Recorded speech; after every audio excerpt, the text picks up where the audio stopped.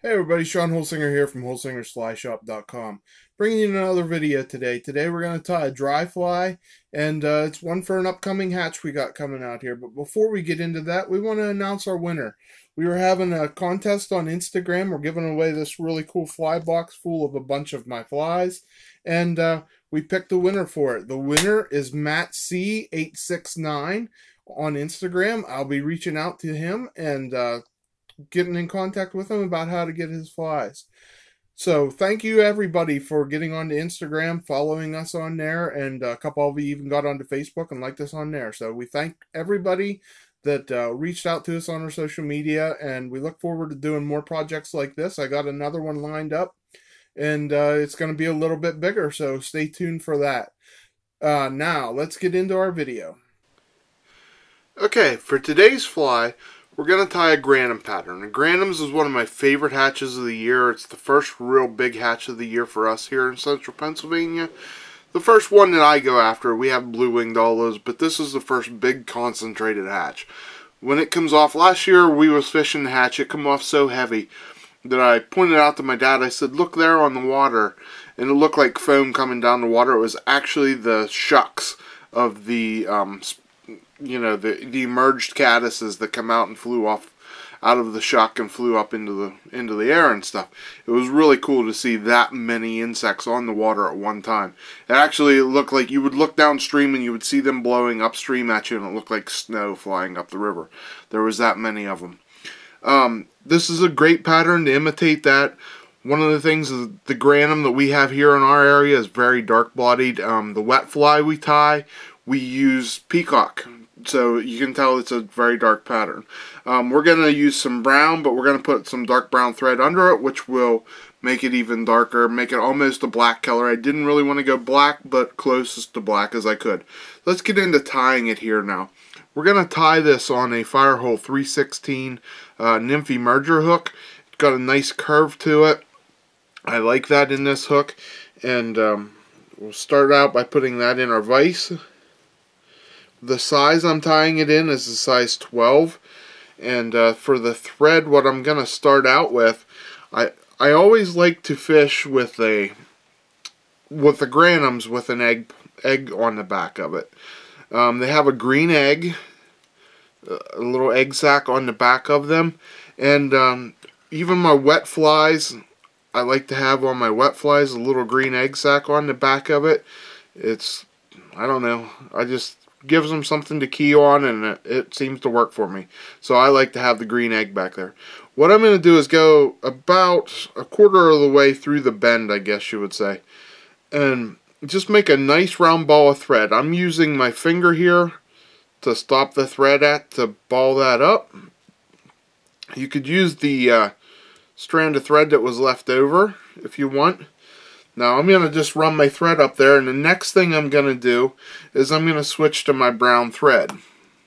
Okay, now rather than whip finishing that green thread off, I'm just going to come in and wrap over it with my brown thread and cut both of those tags off there, both the green and the brown. And it just saves me a little bit of time in my whip finish. Okay, then we'll wrap our brown thread back to that egg and stop right in front of it, so we leave the egg on there. And then I'm going to take some stretch tubing. I'm going to use some brown stretch tubing, okay, from Wapsi, small size, and just like a 4-inch piece of it or so. Doesn't have to be real long. Of course, you can cut a long one and then just use it scraps. And what I'm going to do is I'm just going to take it in my fingers with my scissors there and kind of lay it in there, and I'm going to cut a nice sharp angle. And there you can see how I angled that off there real nice and make a nice point with it. That'll allow me to tie it down tight. I'm going to tie it down by that point, and then I'm going to pull it back so I don't have too much body build up in there, and I'm going to wrap it right back to that egg. And then I'm going to make sure I have all that green thread covered up and wrap it back up there about maybe 2.5 eye widths behind the eye. And then we're just going to wind up our stretch tubing and just make a nice ribbed body with this stretch tubing. Now, like I said, I wanted this fly a little darker, so I used the dark brown under there, but I didn't want it to be a complete black, so I didn't go with a black tube or black thread under it. But I wanted it to be real dark, so I went brown over brown. And we're just going to wrap that up there to where I said there, about a good healthy 2 eye widths behind the eye. That's going to give us lots of room to make our wing on this fly. Okay, then we just make sure we get that wrapped down good, and our body is complete. And you can see how nice that little egg looks back behind her. Next thing we're going to do is take some Compara done deer, medium done, and the wing on this is what we're about to make. And I'm just going to take a little patch off of this. And it doesn't take much. You can see this is just a little clump here, and that's actually too much. You see how that's compared to the body. But what I'm going to do is I'm going to pinch that in my fingers. I'm going to pull out all the underdub and stuff, all the fine hairs. And while I'm doing that, I'm thinning it down just a little bit to get it where I want it, about how much I want in there. Okay, there you can see how I got it pretty well cleaned out of all the small stuff underneath. Now this stuff is pretty short. The section of deer hair that I got here is pretty short, so you have to be careful with it. You're not going to tie real big flies with it. But what we're going to do is we're going to put it in our hair stacker, and we're going to get all of those tips together on there. So we just put it in the stacker. We'll smack the tube off our hand here a couple times. And what will happen is when we pull that out, it'll have all those tips lined up, and you can see them lined up there in the video. So we just pinch the tips and pull them out. Now our back end, you see, is going to be all uneven. That's not a big problem. We want all these tips lined up. Okay, we're going to just take these in our hand and pinch them to where we get it the length where we want it to sit on the hook. Where we want it to sit on this hook is just barely past the bend of the hook. Okay, just barely past our eggs. We don't want it way over the back. We want it just past the eggs, not too long. And then I'm going to switch hands, and I'm going to take and I'm going to pinch the thread in my fingers, and I'm going to pull it down on top. And I'm going to do that like twice. Pinch it and pull it down. By doing that, it allows me to tighten it up on top and keep the hair on the top where I need it. And then I can take and make a couple wraps back. And then we're just going to take and pinch all this up and trim it off. And I want to cut that at a good sharp angle, because I want this to taper down for me. Taper right down to that eye. Okay, now you can see how much room I left extra on here. I'm down to about an eye and a half on the front here. Okay, that is going to be covered up with our CDC next. Now, the Stonfo clip is what I usually use when I use my CDC, and it works great. I did just happen to pick up a magic tool from Petagene, and we're going to use the Petagene tool on this one, but it's the same thing as your Stonfo clip. Okay, if you already have the Stonfo, this works just the same. We're going to clamp the feather in it just the same. And but what we're going to do, if I was doing it, I'll do it the way I would do it with the Stonfo, and I would use 2 feathers back to back. I'm going to use a dun colored feather here, and I need to get a nice one out. I'm actually going to take 2 of them. If I use my magic tool, I only need to use 1, but in case you don't have a magic tool, I'll do it the other way and use 2. Actually, this one here is a really big, you can see how thick that feather is, and that's going to be plenty. And what I want to do is I want to pull the fibers and stand them up like that, okay? And the feathers on the bottom are a little bit shorter here. You can see I like the feathers on the bottom side of this, so I'm going to use the bottom side of this, and that's going to give me plenty of CDC fiber for this fly. And I'm going to just take and clamp this down. There you can see how I clamped it down, and I put it parallel. Put the shaft of the feather parallel. Let me get it in front here. The shaft of the feather parallel with the clamp, okay?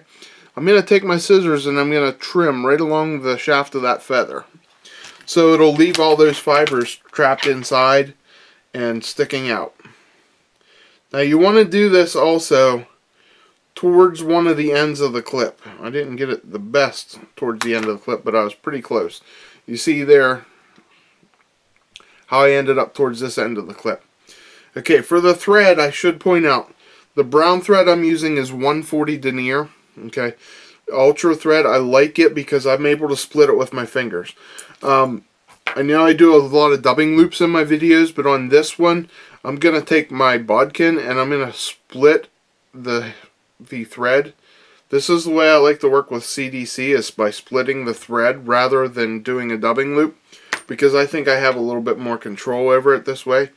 And then we're just going to take the fibers that are sticking out, we're going to slip it in between that split thread, and I'm just going to slide it down over the end and pop it off to where it pops on.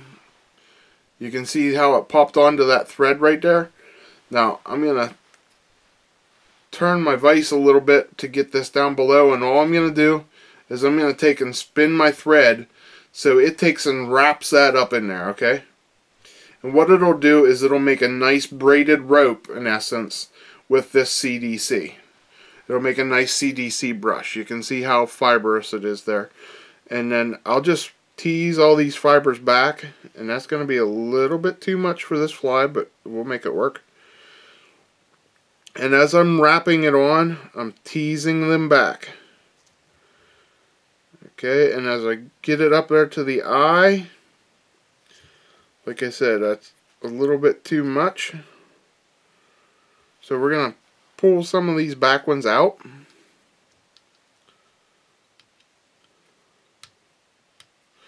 And then I'm going to just pull these back and finish off a nice head here.